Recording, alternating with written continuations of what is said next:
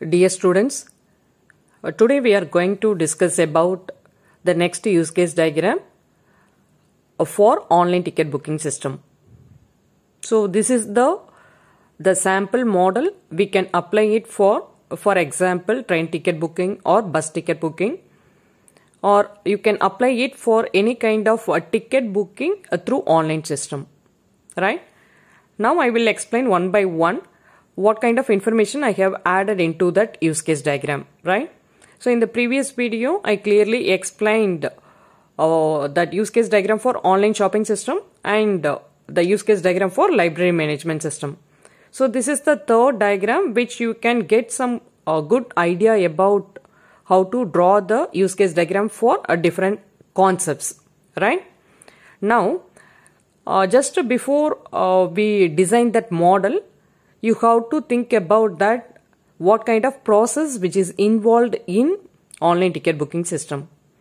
As we know that the traveler is the main part of to book the ticket, and we have whenever we book the ticket, we have that verification manager, and even to maintain the database as a database manager, it's another actor. And the last one, just I included the admin to manage all kind of activities which is involved in online ticket booking system, right? And for the traveler, it's decided to book a set of tickets. First, he or she has to check the availability of the ticket. So that's the first use case of online ticket booking system. So once they verified the ticket availability, then we are planning to book the tickets. So first we are checking that availability. So once if it is available, next we move on to that to book the tickets. If it is not available, then we will do some other the process, which one it's suitable for to book the tickets. That's a different scenario, right? So if the ticket is available, as a traveler decided to book the tickets. So as to book the tickets is a second use case I mentioned here. And what kind of that information which is included in that ticket booking systems. So for example, the first one, if he or she want to book the tickets, they have to fill their personal details. That's the name, age, and Aadhaar number, or some kind of basic information we have to enter into that portal, right? And so once we enter the personal details, we have to also verify that the traveling informations, where we are going or from which location we decided to book the tickets, or the date. So all kind of informations which is involved in traveling details, right?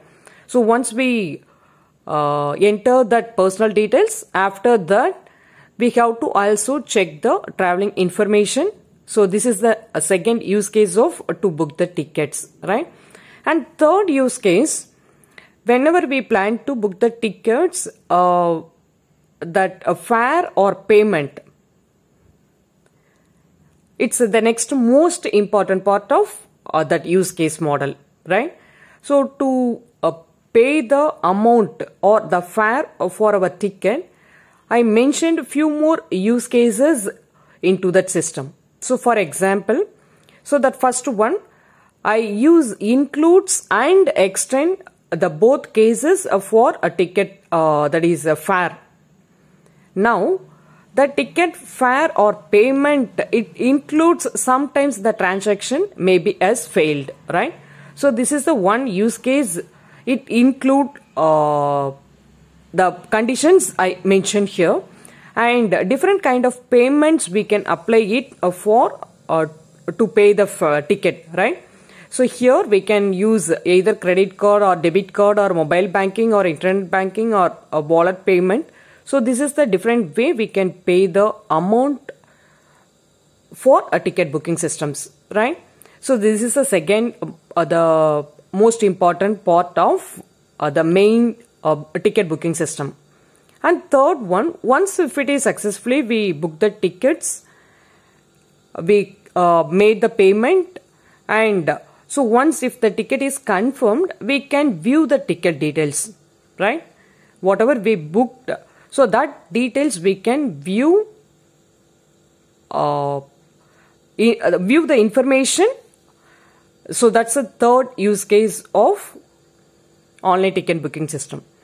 And the next one, so whenever we decided to cancel the ticket, so it's also most important part of the ticket booking system. When we plan to cancel the ticket, first we have to check that the tickets already which is booked or confirmed by the traveler, right?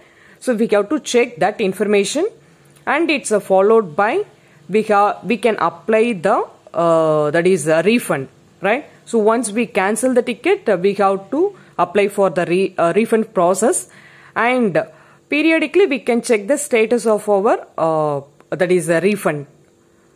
So this is the most important part, and I mentioned as include the keyword which I mentioned for to cancel the ticket. And coming to the next one, as your database manager, it manages all the transactions and the ticket booking informations into that directly. He involved in that the server. He is handling the database and manages all the transactions which is involved in that online ticket booking system, right? Now you have to create that relationship between different use cases, right? So for the traveler, he or she can eligible to check that availability, can book the ticket, can view that information or ticket, and last one, cancel the ticket. So this is the relationship which I created for a traveler. And for the verification manager, once we apply the cancel ticket as a verification manager, to verify that information whether that the cancellation is applicable or not. So that the verification it's done by the verification manager. And as I said, as a database manager, it's completely manage all the transactions and the ticket booking informations, and he or she is directly involved in the database activities. And at last, as the admin can manage all that informations, as the admin can check the ticket availability, can book the tickets, view the tickets, and cancel the tickets. And even this one more association also you can create to manage all the transactions and the ticket booking by the admin, right? So this is the simple example for online ticket booking system. Even you can add few more informations if I missed here.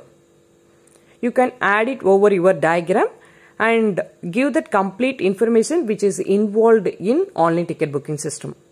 I hope this video will helpful for some part of your use case model. And still, if you have any queries, you can post it in the comment window. Thank you. Thanks for watching.